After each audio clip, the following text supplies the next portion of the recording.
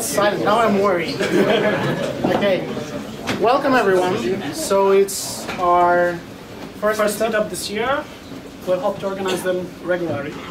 So, every 2 months? Every second month, every other month, there should be a Behat meetup. Yeah, I don't have to introduce Konstantin, Mr. Evazet. He's gonna introduce us to Behat 3. Cool.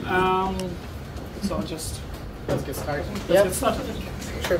Everybody can hear me. A bit louder. A bit louder. Oh, my voice. Okay. So, somewhere approximately 4 years ago, I was looking into like new cool tools that I can use for development or for testing, and one of those tools that I got into was Cucumber, and I got really into this stuff. It's like, goddamn, you can write functional tests that business can read, right? It's just like functional tests that are fancy and can convince business people to go with testing. So awesome! Oh my god, how much I was wrong. And then, like, the first thing I tried to do, just because I don't like to reinvent bicycles, I tried to bring Cucumber to Ruby to PHP community. I tried to make it work, and it didn't quite work because the languages are so different. And then somewhere around this time, I started to think about like building the tool set in PHP that does things like Cucumber does, exactly the same thing, but in PHP. And I was doing this with wrong intentions. I was doing like it as a functional testing framework, which it isn't. It is a communication tool. And but over the time developing the tool started to teach me something. And the practices, the blog posts, the books around the internet around the world started to open my eyes on the different world where you can develop software by caring about the value you're delivering. And that changed me, that changed my career. And I think there is a huge part of it that lies in the tool, and I'm happy today to to show you the future of this tool and to show you where we're going with it. But first, let's look at all of those years behind us and what we achieved. And I think like one of the best metrics is usage metrics, right? How the tool is actually used in the community. So if you guys know what it is, it's packages. So it is PHP package repository. It's single source if you want to download something and manage your dependencies in the PHP project. And there is overall 468 thousand installations since version 2.2. And version 2.2 was released at the end of 2011. That's a pretty big number. And it means like Cucumber or Behat, they are used a lot. And it means it does bring something to the project. It does change the projects. And not only it does those things, it does bring the benefits to the commercial projects. It does bring the benefits to the open source project. And we know that because we see the projects like Cilius. So Cilius is e-commerce PHP platform, open source platform, that is built through BDD. So it is built using tools like Behat or PHP Spec. It has a huge code base, and it's built from scratch using behavior-driven development approaches and using Behat. And there are a couple of quotes from the guys that developed this. Something along the lines, thanks for keeping our sanity during development of the project. And it's surprising how much it helps during development of this e-commerce project, because there is another project like Akineo, and this is product information management tool, also open source, and it's also built through BDD, through Behat. And one of the core developers in the company and in this project are one of my past colleagues in the previous company from KNP Labs. And he's like, it's so cool that he continues to do the stuff that we were doing together when we were in KNP Labs, even in a different company. There is something that that touches your ability to see the projects from this point on when you start using those tools. And there's also projects like Open Scholar, which is Drupal-based project for building your, well, basically it's a open source site builder for academic institutions. It helps you to build a site if you're an academic institution. Also driven through Behat. Well, they don't use Behat properly. It's not for BDD. They use it for testing. But still, I believe there is opportunity for them to learn, to understand BDD the same way as I did when I started from the wrong foot. And there is a huge success on Drupal.org. Like, if somebody doesn't know, 1 year ago there was a huge migration of Drupal to Git and also to the new code base. And they were in rush and trying to ensure that the code base stays in the good quality and that the project is also working after they do this migration. And there is a huge BDD proponent, Melissa Anderson, that were leading this project forward. And they did huge test suite using Behat and using BDD. They moved the project forward. And I think one of the big shows that those practices work is the fact that Melissa, after this project, moved away from Drupal project, from Drupal.org, and she started her own career as a BDD practice manager or BDD trainer. She believes in those practices so well, they work so good for her that she's like, that's her career right now, that's what she's interested in. And obviously that's me in Envika. That's the company I joined almost a year ago, and this is a company where I have huge opportunities to change not only 80 developers that work for us, or even more, but also all the clients that we touch, all the projects that we do, improve every single bit of code that we're writing or we're involved in writing. That's a huge thing for us. And by the way, Envika is the company that sponsors this meetup today, and also the company that created a bunch of really great Behat 3 t-shirts. So if you want to get one, you should go to Isabel right there and fill in the anket to get a possibility of getting one. Shameless plug. So I think if there is any outcome of everything that I just said, is that the BDD in PHP is big. It is huge, and it's growing. And it's growing like with extreme paces right now. And one of the key reasons behind that, of course, is Behat. And I think Behat it kind of changed the structure of the way we develop PHP projects from the point on. It changed the way we treat requirements, it changed the way we move the project forward and we plan the projects forward. But as any hero in this world, as any good project, it has its own arch nemesis, right? It has a bunch of problems that cripple around and prevent us from moving forward. So there is 3 of them actually that prevented me from just growing Behat 2 code base going forward. And one of them is this. So this is like issue opened on the GitHub about parallel test execution. So we have those like huge test suites that when they grow, they start taking quite some time to run. And you want at some point to start paralleling them. And you would imagine that there is plenty of guys that are interested in solving this problem. A lot of them. It is a huge, huge problem. And parallel execution is one of the keystones on which Behat 3 was built. It doesn't have it just yet, but there is a code. There is a code inside that makes it possible. And Behat 3.1 will have parallel execution just because of that. The second thing is, there is 100,000 results to Behat context class is too big.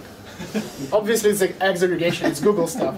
But the thing is, with the way Behat structures the context, with the way Behat structures your step definitions, they get out of control really, really quick.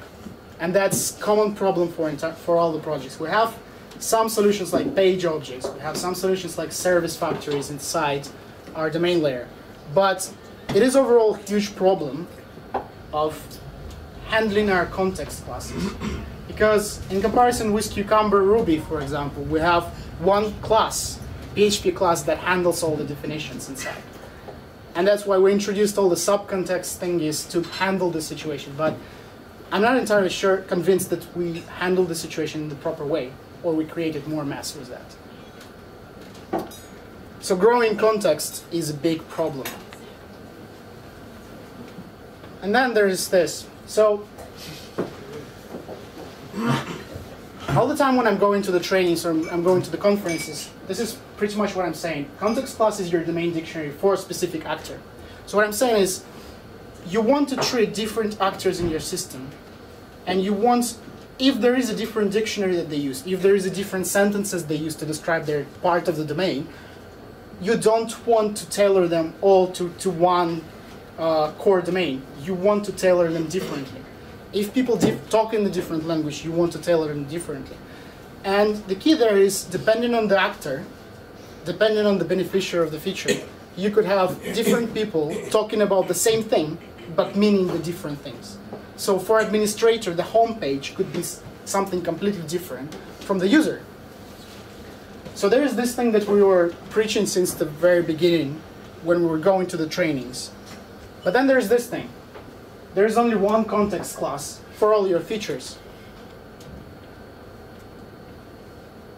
And I fear there is slight problem somewhere there.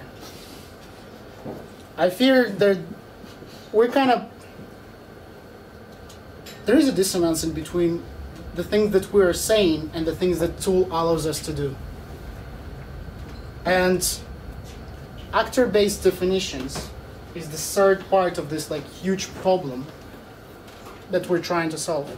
And the thing is, all of those three problems have one solution. And the solution is, you should be able to test features against different contexts.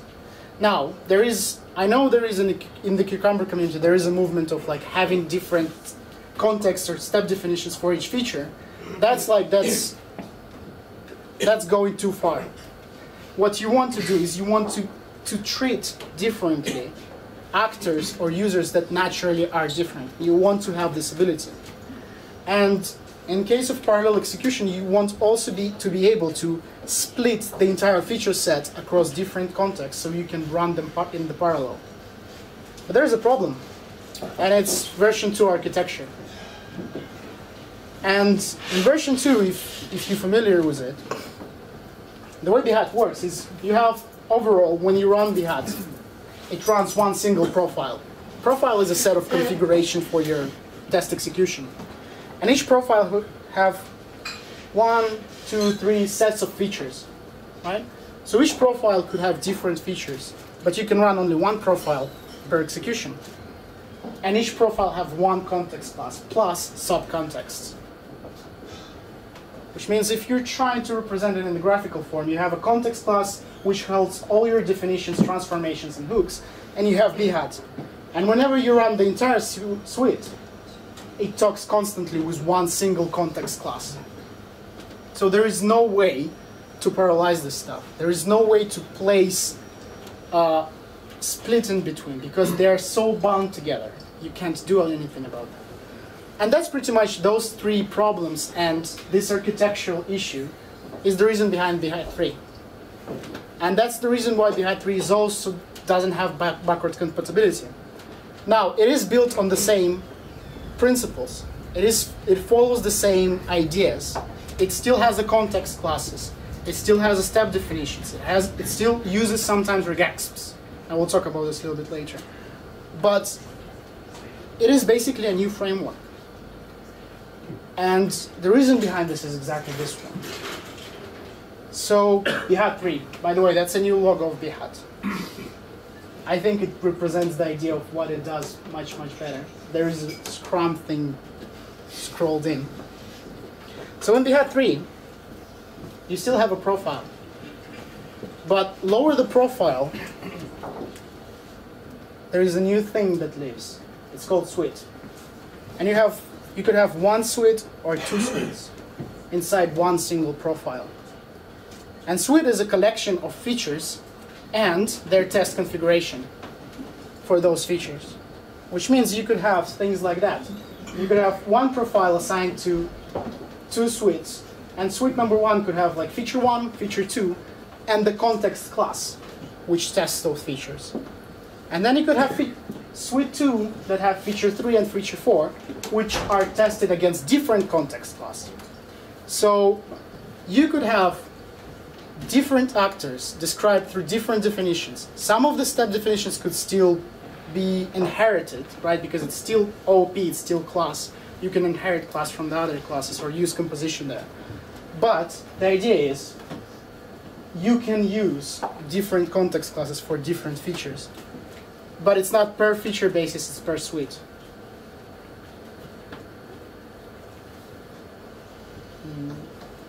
And another cool part is there is a slight change from the previous slide here. If you see, there is a feature 1, 2, and 3, 4. But what suites also allows you to do is to test same features against different contexts. So it sounds like a crazy idea, but there is an interesting part there. I know Uncle Bob loves to bash approach where you use like Cucumber with Capybara to test your applications through the web interface.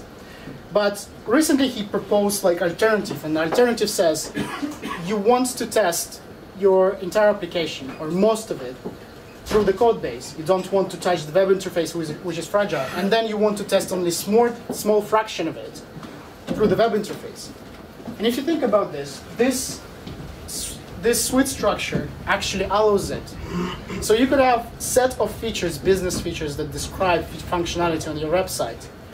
And you could test most of them through basic PHP calls like integration tests. And then you will choose small fraction of them, like 10, 5%, to actually run them, the same features, through the web interface. Or you can run the same features through different web interfaces. One through Selenium and Firefox, one through Selenium and Chrome. So there's immense amount of possibilities there. And the way you configure it now in Behat YAML, Behat YAML is a single configuration file for Behat. So you define the profile, which is called default, and then you define list of suites. In this case, it's first and second. And then under each suite, you define the paths, so basically where to find your features. And then you define list of contexts, like first context and second context. So what we're saying here, there is a suite called first, which searches all features inside features first folder and runs all of them against first context class. And there is a suite second, which searches all the features in the features second folder and runs them against second context, right? It's a pretty simple idea, but Behat doesn't stop there. It takes it even further, and it says you don't even need to specify the paths. You don't need to store your features in the different folders. What you can do is you can run same features for two different suites, but use filters. It's a classical Gherkin filter, so you can use tags or names. And Behat 3 actually adds new filter, which is role filter. Basically what it does, it parses your narrative and through regexps understands your actor from the narrative. And if your narrative says, as a little kid, then this feature will be run again against little kid suite and against little kid context. But if your feature actually says, as a big brother, then it will be run against second suite and the different context.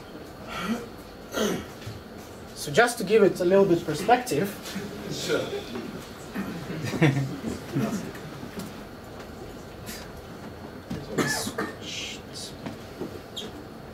all right. So does everybody see that? All right.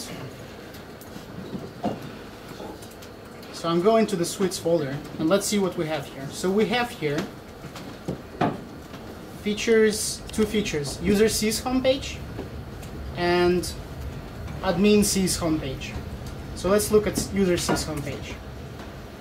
feature user sees a homepage. In order to find out why this website is so useful for me, as a user, actor as a user, I need to see its benefits and descriptions on the homepage. And we have scenario with 2 steps. When I go to the homepage, then I should see a list of benefits. And then we have a separate feature which says admin sees a homepage. In order to moderate website, as an admin, role as an admin, I need to see site administration tools when I logged in. So different steps given when I'm logged in, but still when I go to the homepage, so we assume that for administrator the homepage is different, then I should see the website admin panel. And then what we have? We have Behat.yaml configuration file in which we say there is 2 suites, user and admin suite. And user suite uses user context, but admin suite uses admin context. And they filter based on the role. So now, if we run behat -init, which initializes the suite and creates the context classes for you, Behat actually knows that you have 2 suites with 2 different contexts, and it generates 2 context classes for you. Now if you run Behat again, not only that, it runs 2 features, but it understands that those 2 features have 2 different sets of step definitions that it needs to generate. So user context has 2 step definitions that it needs to have, and admin context needs 3 step definitions. And if we run append snippets, which basically appends those snippets into the context classes for us, they go into appropriate contexts. So now if we run Behat again,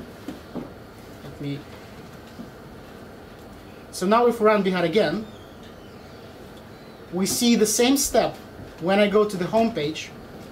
In the case of first feature executes again user context, I go to the homepage step definition. But in the case of second feature, the same step when I go to the homepage will execute again admin context, I go to the homepage. And again, you could use inheritance, so you could say actually this is the same step, and you can inherit them from the same parent context class, which will define this same step. And that's pretty much what suites do. Pretty cool, eh?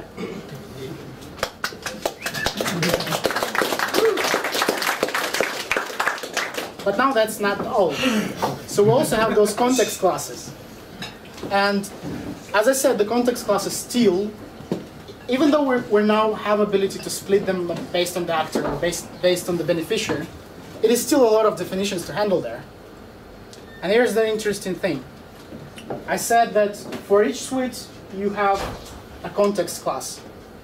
I lied a bit, because you could actually have context classes for each suite. So you don't have subcontexts anymore. But in each suite, you could have multiple independent context classes working around them. So you can split your definitions across different classes naturally. And the way it looks, if you could see the context that we used before, it is an array. And you define the class names there. And you just put the comma and you put as many classes as you want there. But we don't stop there, because basically, if you remember in Behat 2, there was this thing of context parameters. So it's one single array of parameters that we always pass to the context constructor.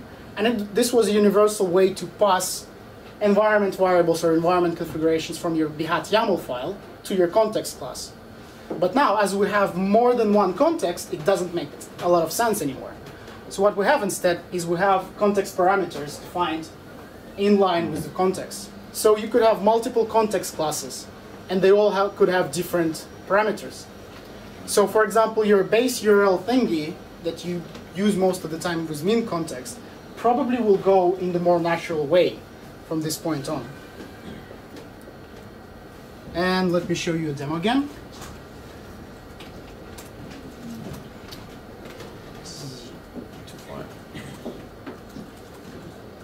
So here's our context. So what we have here is essentially the same feature files, but if we look into our user context, the definitions are already generated, but here we have two instance variables, like username and base URL, and both of them have like default values. So username is Mike, and base URL is localhost. So what we do in the constructor, we assign them to instance variables, and then in the I go to the homepage, we just print them to the screen. So if we run Behat now, we'll see something like this. So this is our when I go to the homepage step, and this is our user and URL printed with localhost. Now if we want to change it, we go to behat.yaml, and we change this user context to be configurable. So we say user context is an array of configuration, and the first parameter will be, it's a name, so let's say John, and the second parameter will be http behat.org. So if we run Behat again, now it uses different parameters. So different parameters were passed to the constructor. But even more than that, you could say, if I have defaults, do I always need to pass them in the order? And you can actually use names of the variables. And Behat will pass them accordingly. So you can say base URL, and base URL will go first. And for Behat, it doesn't matter. It will match the arguments of the constructor based on the name.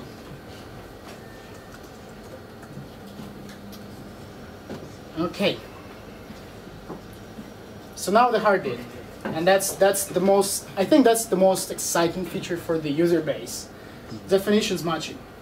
So if you think about Behat and definitions matching, or if you ask some newcomers into Behat, or maybe even to Cucumber, what's the hardest thing you think to get your head around in the code base? And they probably will answer something along the lines of this. Right?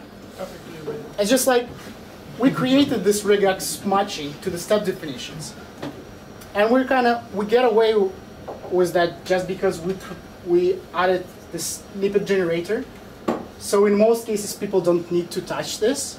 But when they do, this is where we get a lot of like feedback or responses on mailing lists where people just don't know what to do or don't know what's wrong. Hey, my regex doesn't match. So, as with anything I do in Behat, I just look into different communities and look into Ruby. And there is a solution in the Ruby. And the solution is Turnip. So basically Turnip is a Gherkin extension for RSpec. It basically recreates Cucumber, but on top of the RSpec. And in addition to doing this bold move, they made a couple of changes in the way they do matching for the Gherkin.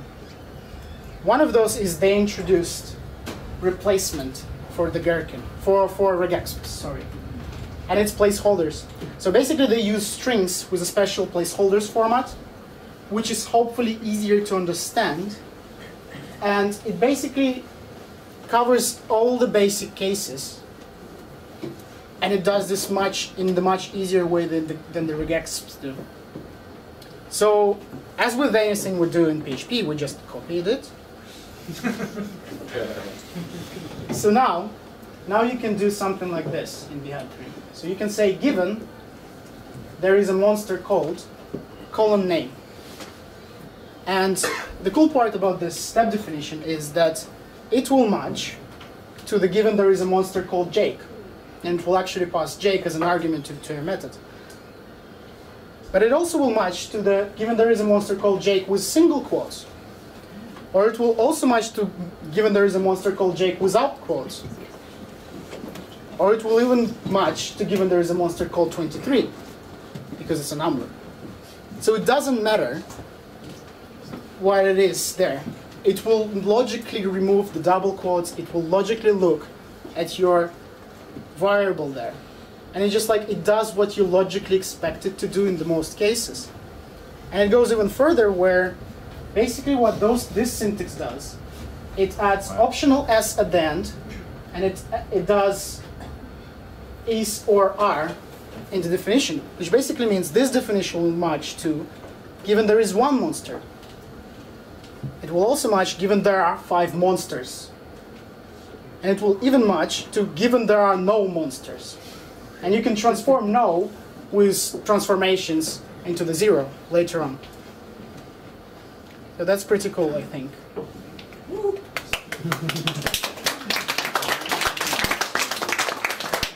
And the crazy thing, turnip is a new default now. So whenever you run Behat 3, out of the box it generates turnip for you, so you don't need to worry about regexps anymore. Even cooler part is that both turnip and regex are still supported, and you can even have both in the same context class. So it doesn't matter. You could have some of the step definitions which are really, really hard to write them in the regexps, and Behat will still understand you. Or by default, you can use turnips, and Behat will still understand you. And there is another thing regarding to snippets generation. There is a problem with Behat 2 where it basically tries to guess where it needs to put the snippets when you use append snippets, and it creates some problems from time to time. There is one problem where you install Mink extension, which provides default context, and you don't have your own context class. What happens when you run Behat append snippets, it actually it doesn't try, it actually does append snippets to the main context. And then you run it again, and you have those pending snippets which come out of nowhere, and you don't know what to do with it. So Behat 3 changes this, and it basically says you explicitly need to define which context expect snippets, and you do this by implementing interface. So Behat will add or generate snippets only for the context classes that implement this interface. And there is another interface that you can implement which tells Behat not only generate snippets for me or append snippets to me, generate regex snippets instead of turnip, if you're into this kind of stuff. Okay, let me show you a demo. So, if we run Behat again, here's the cool part. So, that's the same 2 features that we used before, but if we look closely, admin context, here's the step definitions for it. So it's a turnip step definitions. There is no brackets for the regexps. It's pretty simple, it's just a string.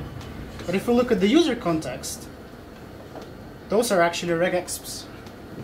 And the way it works is when we go to the actual context classes, our admin context implements snippet accepting context interface. And our user context implements custom snippet accepting interface, which forces it to add this method, which tells exactly what type of the what type of the pattern it expects. And what happens if we remove this and implement context interface instead? Sorry. Okay. So if we run it again, this is what happens.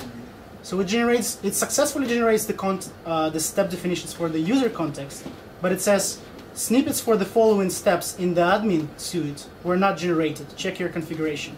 And it tells you that it wasn't been able to generate step definitions for this suite because it doesn't know where to generate them. So no more like silent failures like I can't generate steps but I wouldn't tell you why.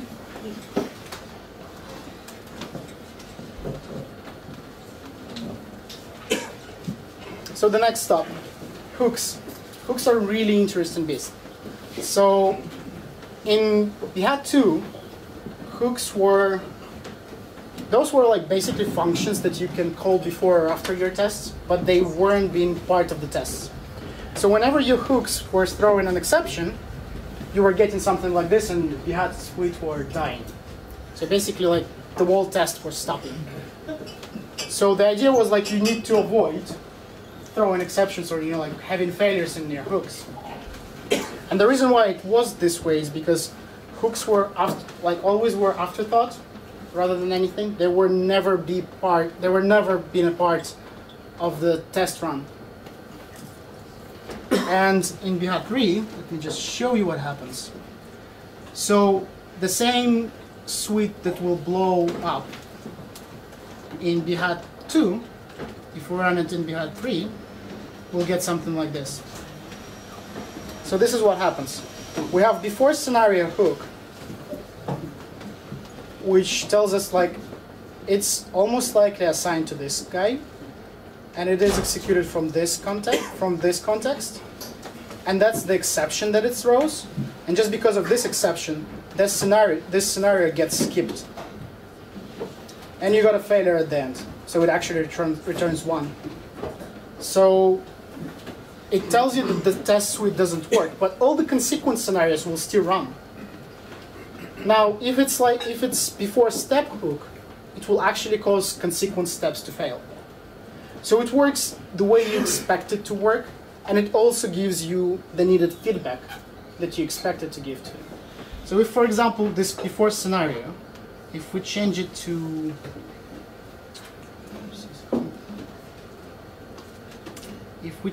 before step,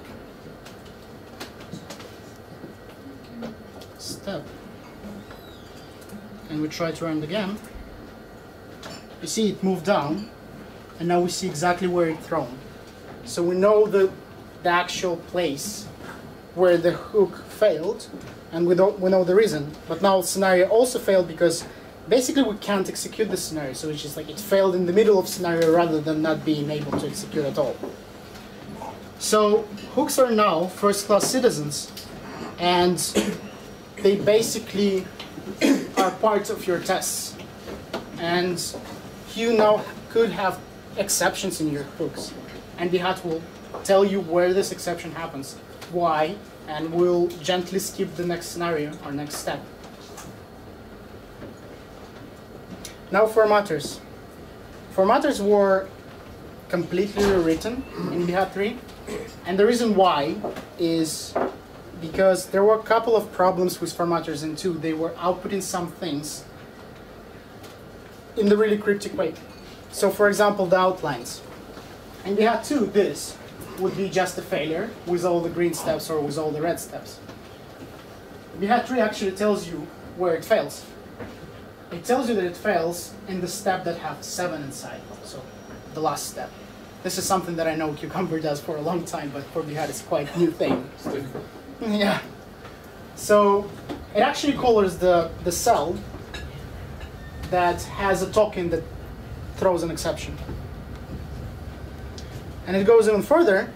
If you actually expand your outline tables, not only it will print them as the usual step definitions with usual places, with usual exceptions, it will actually print them as they progress. So in Behat 2, it was actually printing like 3 steps at a time. In Behat 3, it will print each step when it happens. So you get immediate feedback on your step definitions. If you have more than 5 steps, which most likely you shouldn't, you will have like clear feedback as they go. And there is other 1,000 other small improvements that go through the formatters. And pretty much what I try to achieve with formatters is we try to make them as clear as possible and give you as much context as possible, so you don't need to spend time, like trying to understand what Behat tries to tell you. Like, where this exception comes from, where does this hook fails. Formatters try to communicate back all this information. There is another cool feature in Behat 3, which is output buffering. So if some of you use Behat 2 extensively, you know that in base Behat context class, which you almost likely extended at some point, there was this method called print debug. What print debug was doing, it was printing the output or string that you provide in the nice form inside the output. So it was just outputting your information in the nice form, and you needed to remember this step, and more than that, it was working, but it was printing the echoing the information that you provided before the step definition or the step information actually printed. So it was printing the echo, and then it was printing the step, which was cryptic at some point. you can understand what it was doing and why it was doing that, but it was hard to see where the things failed. So let me show you how things are working in Behat 3 now. So if we go to output buffering, so now if we run Behat, we have one exception.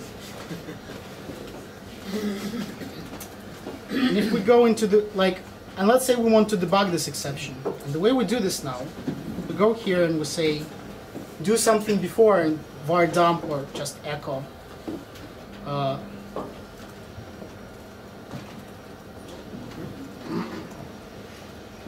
Okay. Now if we run Behat again, here's the output. So it catches the output, buffers it, and actually prints it in the place where you expect it to print. Not before the step, inside the step, but with the right alignment from the left, so you understand that it's related to the step definition. And it actually works the same way if you do this with hooks. So if your hook actually outputs any text, and you try to run Behat, again you have the output. And in this case the hook is highlighted as green because it doesn't produce any exceptions. So it actually passes, but you produce output out of it. So this is a useful way for you to generate some information regarding your feature context tests. So like reload the database or something else, just to bring you some more context to the stuff you're doing.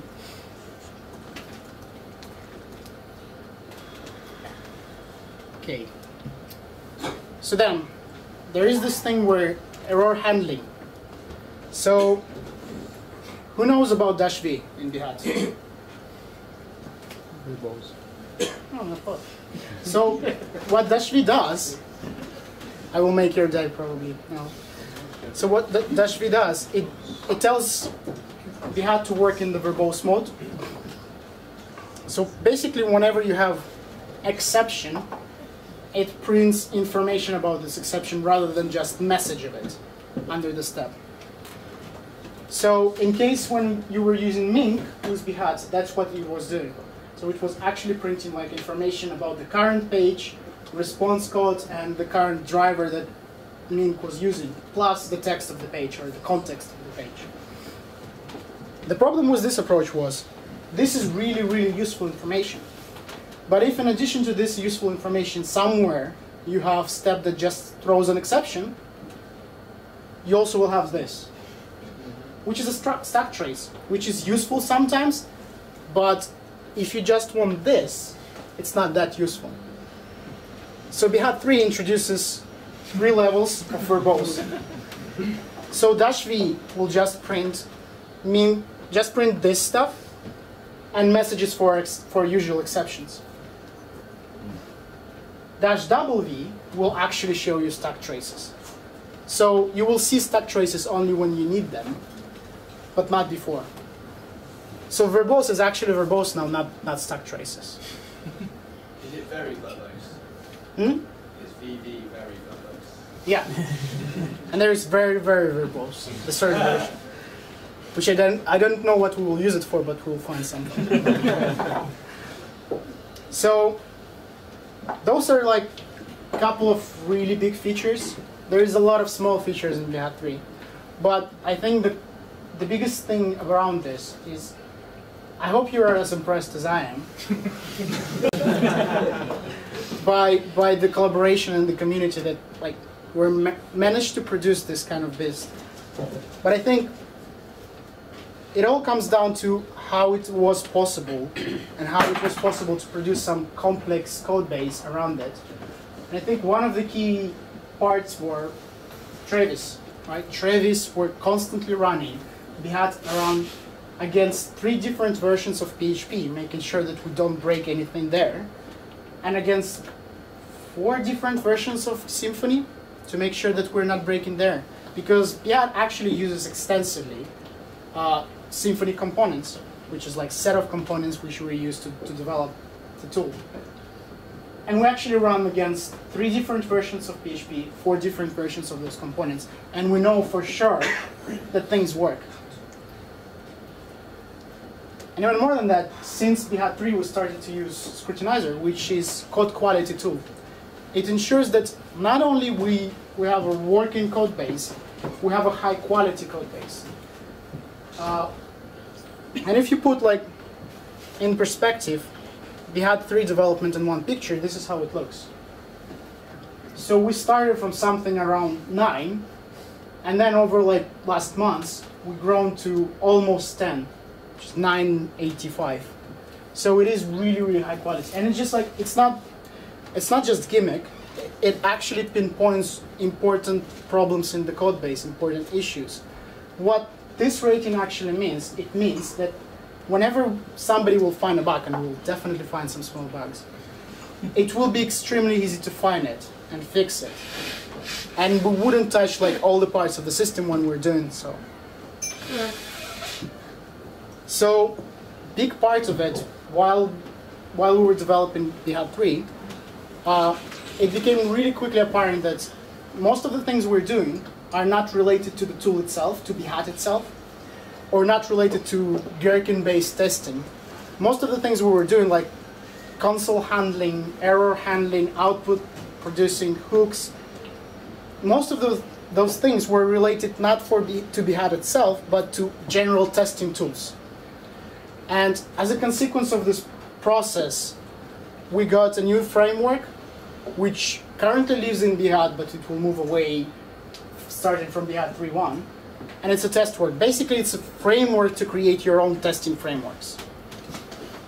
It is a tool that makes it really easy to build your own tools if you're not happy with Behat or PHP spec and you're just into this kind of stuff. What? And it never was a goal. It was a natural consequence of the code path that we chose. And let me show you the last demo of like what it means to be so decoupled as part of the test work. So here's the last demo, and I want to show it against the real like source code version of Behat, which just like lives in the under the Git repository. So let me show Behat. Clean Behat. Okay, so let me run it. So as you can see, there is plenty of things happening here. Let me make it a little bit smaller. So there is plenty of things happening here. So there is a step that produces int3 output. There is a failing before scenario hook. There is indefinite step, which generates like snippets. So, and keep an eye on this guy. So this guy produces like int3. And the reason why it produces int3 is because in the feature context, there is a transformer which transforms like string numbers into the integers. Now let's run it again. Let me show you some really interesting thing. So this is like the main application factory class of Behat. So this is the class that basically combines all the different parts of or sub-packages of Behat and makes Behat what Behat is. So if you take a closer look, there is these things like Gherkin extension, context extension, definition extension, hook extension. So those guys basically provide separate parts of what Behat is. And if we turn off some of them, like transformation extension, right? And we run Behat again, it still runs, but it is string now, because transformations don't work. And then we can say, you know, snippets, don't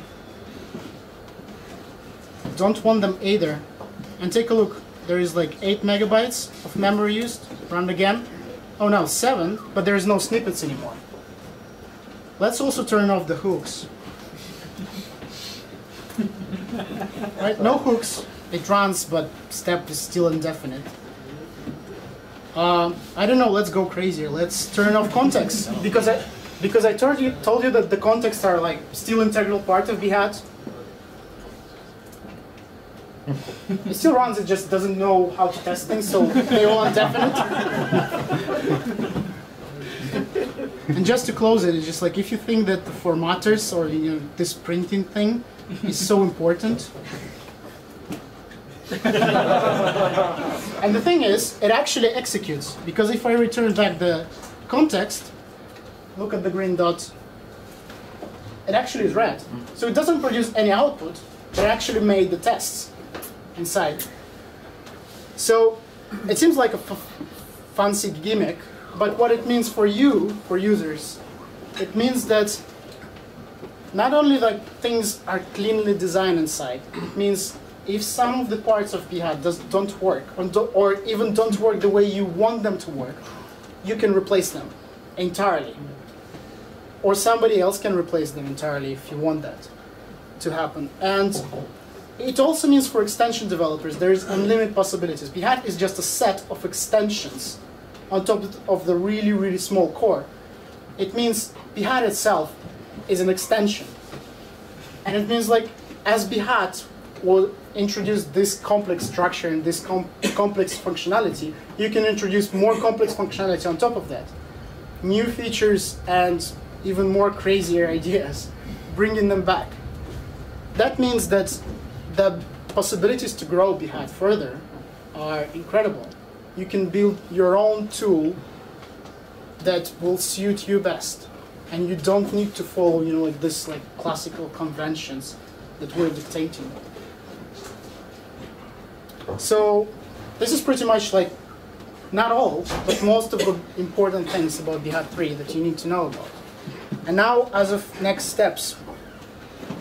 So first of all, like a couple of days ago, I released 3.0.0 RC3, and the reason why there is a word gold, it means that basically this RC3, when we have Behat documentation and Behat extensions, this is a release. So it's stable, it is a release. The reason why we're not releasing it as like generally available, because we want to give you documentation, we want to give you extensions updated, so you can use them out of the box. The next step for me is to introduce new Behat org. So there is a new design, as you can see, that I'm working on, and there will be a huge impact,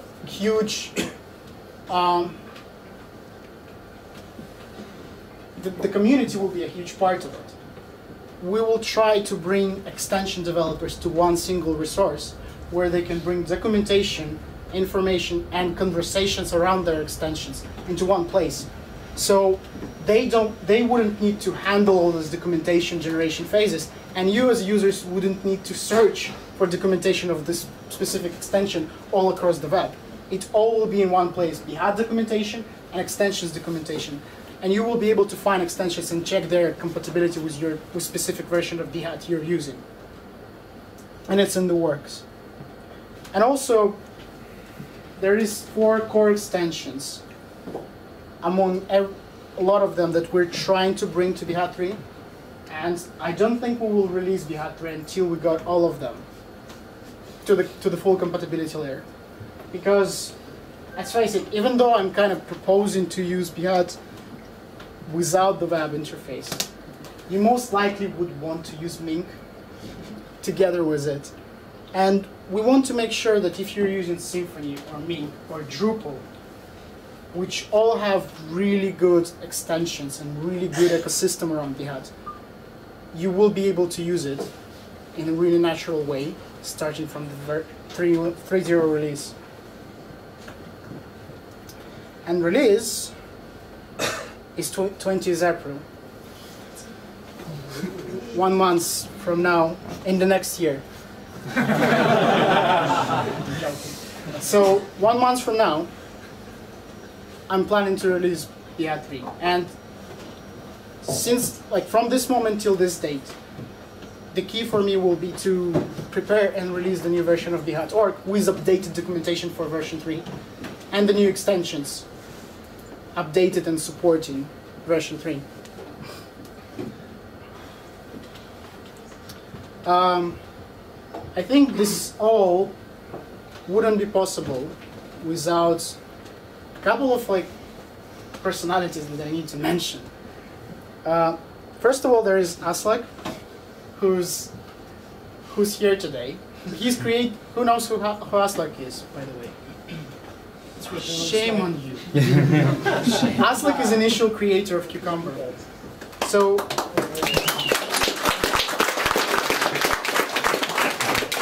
thank you very much for creating Cucumber. And I think it's just like, it's the tool that changed my life. And I just hope that the same way as Cucumber changed my perception of software engineering, I hope that someday or I will be able to change like someone else's life with the tools that I'm developing. Thank you very much for this. Also, there is another person who's not here today, sadly, but Christoph was a huge part of moving Behat forward. And he was basically spending sleepless nights reviewing all the crazy pull requests I was sending for Behat. And he's like, I'm almost sure when you will run Behat and you have a Windows, it will work perfectly for you. And he's the guy to say thanks. Because nobody from near my desk actually use Windows. This guy actually does. He's the guy that made all of this possible. Like, he's the guy that were reviewing all the crazy changes that I was doing. He's the guy that was constantly reviewing 3 different iterations of architecture. And that's quite a lot of work, if you can imagine. And it's like he's one of the biggest guys to say thank you for Behat 3, because it wouldn't be possible without that. Also in Vika, my company, the practice that I got in the last year, I wouldn't be able to grow my expertise to the same level and understand where the tool should go. And people around me that were constantly giving me advices and helping me to understand where the tool should go forward, and just like creating constant challenges and issues around. That's what keeps tools moving forward. It's just a constant motivation in improving. And of course you guys, so Behat communities, you're amazing, and you're like 80 people today. That's incredible. I mean, just having this group today and just having you all here interested in the tool that I wrote, I would never imagine this happening in my life. And it's pretty cool. And I think one of the biggest attributes of Behat community is I don't have much time, sadly, to answer like basic questions on the Google group. But every time I'm going there and I'm reading some like basic comment, guy doesn't know what to do, like in a couple of minutes there's somebody that answers immediately. And it doesn't matter how basic the question is or how stupid the question is. There's always somebody who wants to help, who drives community forward. And it's just like, it wouldn't be possible without you. It's just like we would have constant struggle because me changing and breaking things all around. Thank you very much.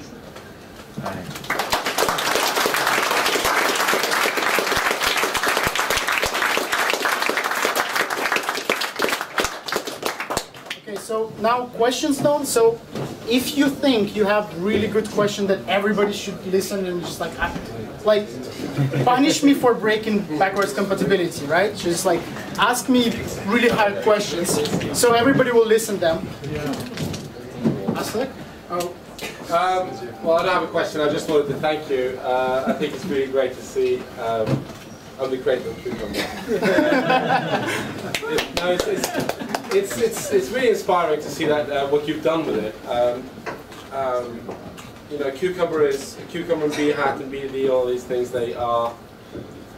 we picked up by developers and then testers, and now there's a movement to try and get business analysts and the non-technical people, you know, the people with the requirements to get involved in this way of working. And it's just so great to see Konstantin, who's somebody who understands the core values of this philosophy being behind such a fantastic tool. And I'm actually a little bit scared because the features you put into Behat and also the internal design that you showed us leaves a lot to be desired for the original implementation. You know, because we certainly have a lot of work to do, both in terms of improving the tool and. I think we have a good community. We have 5 million downloads, but.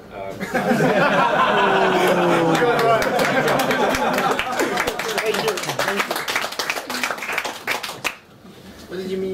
by breaking the backwards compatibility. Oh. Just imagine your like worst nightmare in case of backwards compatibility. That's it. So basically, the class names, the interface names, those things changed, but those things are still in place. So you still have your feature context class, right? You don't have some of them. So you don't have like the two things that went away. Definitely are subcontexts, because we don't need them anymore, and the chain steps. But chain steps will pretty much come back in form of like third-party extension. Other than that, it's just I will definitely prepare the document, you know, like how to upgrade. I wouldn't say there is not much thinking involved in upgrading. There's just like a lot of small changes here and there. It's almost like replace, you know, like find and replace everywhere. Are you going to automate it? You're gonna automate it. Kieran gonna automate it.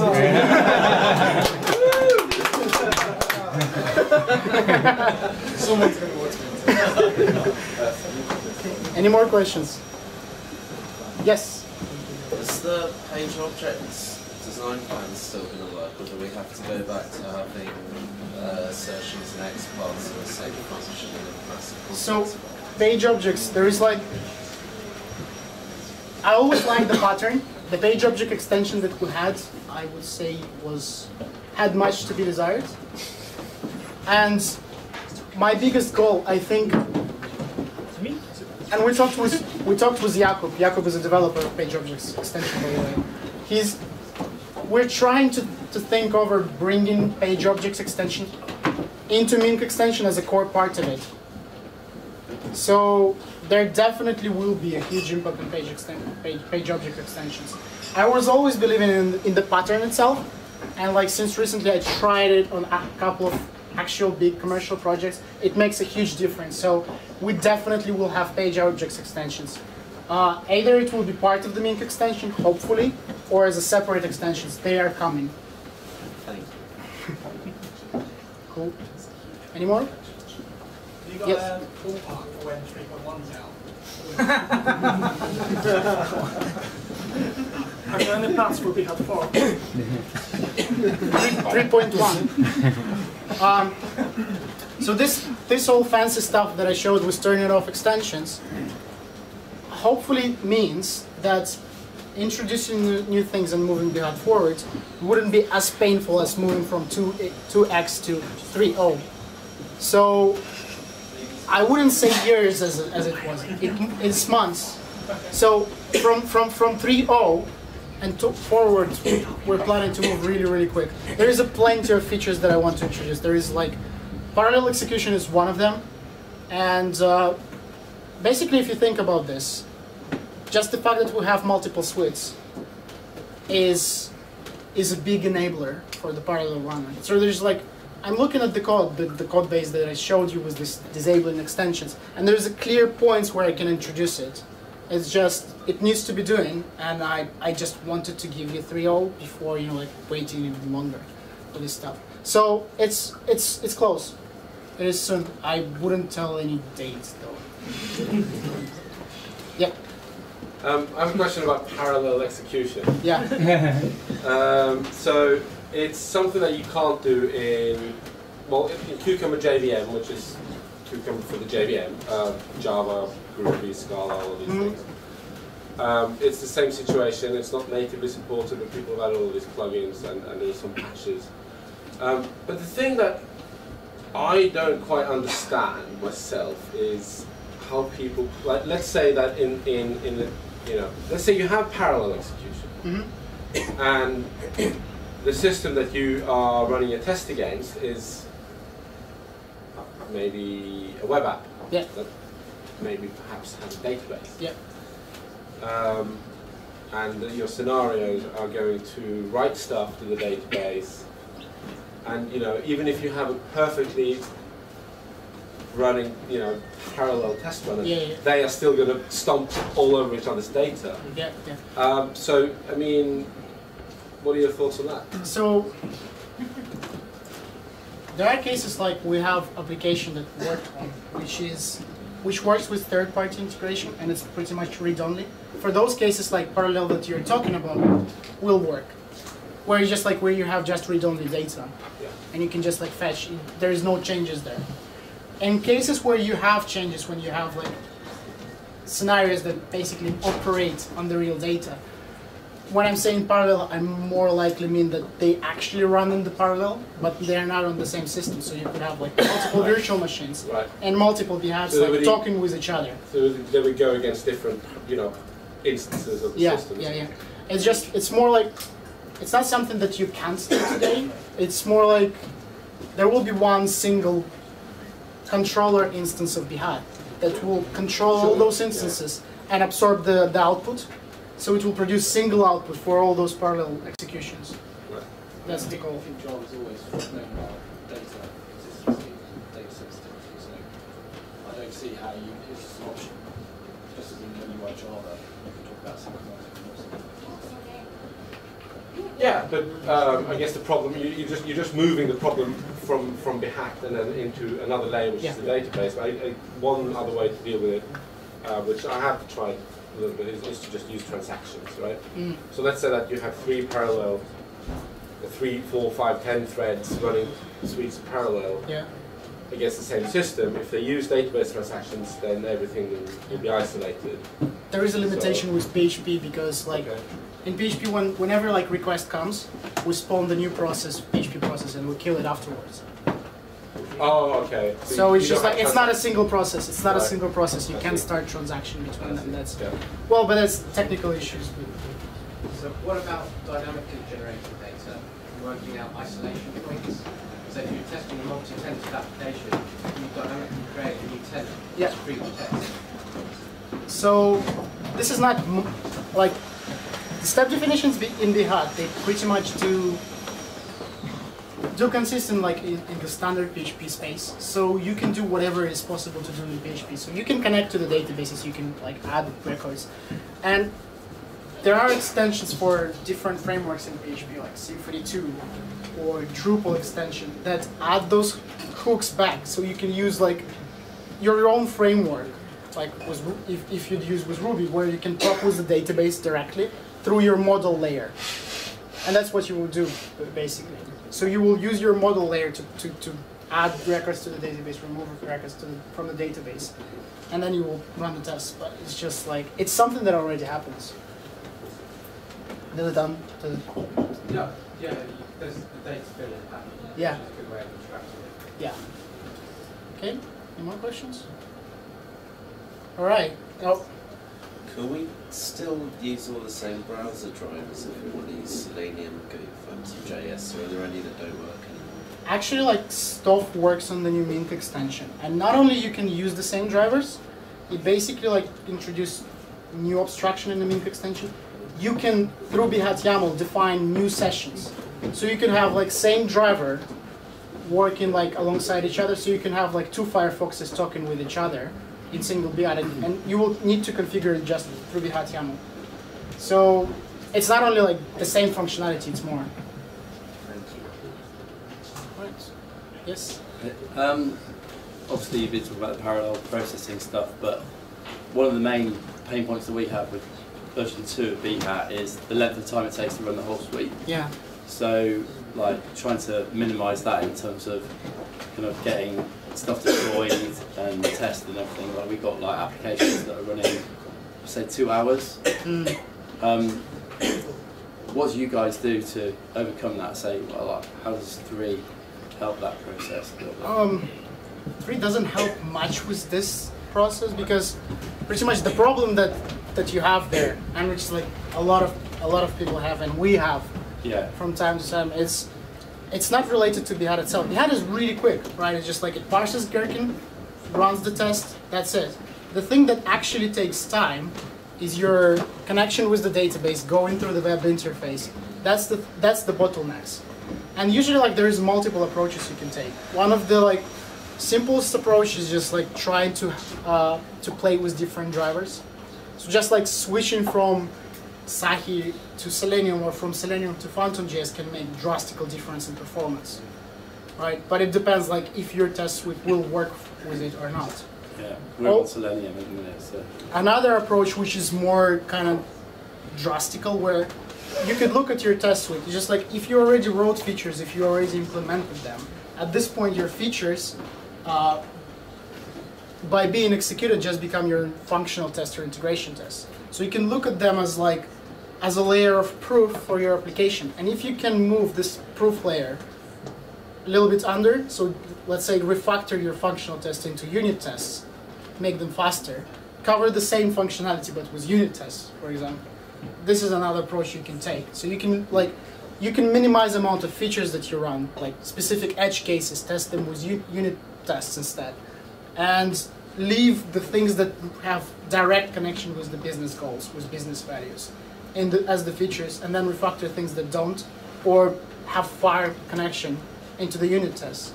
And the third approach is even more drastic, and this one is just take a look at your application, and it's just like it could be the case where maybe you have just too much features. So maybe you're trying to do too much things there. Maybe you can just drop part of functionality. Obviously, it's not developer's decision to do, but you could have discussion with your client and say, you kind of want like really simple e-commerce website. I'm just making an assumption here, but you're trying to build the entire web portal here with all the functionality. Do you actually need this? Or maybe you could actually run Google Analytics and analyze which is used. Maybe some of the features you built and you run tests again and again and again, nobody uses. And you can just drop them together with functionality, which will not only decrease your amount of time needed to run tests, but also decrease your amount of the code that you need to maintain over the time. So, I definitely agree with your advice of pushing stuff down to unit tests, because people who fall in love with Cucumber-like tools and Behat, they tend to test too much at that level and too little at the unit test level. But there's a I don't know, fourth or fifth approach, which doesn't exist quite yet. But my prediction is that in 1 to 2 years, people will use this a lot more, and this is something that's called failure prediction. So it's an intelligent system that monitors the changes you make to the code base and test results over time, and learns about the correlation using what's it called? Code coverage? Not code coverage. I'm thinking more about intelligent algorithms. Okay. Actually, Heuristics. Yeah. So exactly, Bayesian analysis, and Matt is one of the Cucumber core committers. Matt and we were mentoring a student at what's it called, Imperial College last year. He was writing a thesis about this, and she came up with a really interesting research report about that. And basically, what it would do is take all the history of the results and look at the diff. Look at the changes you just made and tell you what are the tests that are most likely to break, and you run those first. And you say, maybe I just want to run 5% of the most likely tests to break, something like that. I heard this story from Matt actually. And if test tools can understand how to be given a preference of what to do, and if this tool exists, then I think that will be a really powerful way to do So that. it's just this part of your system most likely to break, so I will test it first, something so like that. If anyone wants to read that report, just send me a message. Send me. I don't know. I'll post it on the Cucumber mailing list tomorrow. You can figure out where it is. Does Behat 3 still have the rerun option? Yeah, it does. So that's maybe an alternative. You tell Behat, if you've had a failure case, Behat's an option where it will run the failed tests first. So it's a kind of more basic version of this intelligence. The test most likely to fail is the one that failed last time round. So if you run it with the rerun option, we'll try the ones that failed last time. here's a fast thought. feedback in a failure case. You could also run, like on every committee, only run the tests that are related to Query Sprint. And then once a day, run all of them. Here's a thought. What we do, Maybe an idea that hasn't been implemented yet. Another one.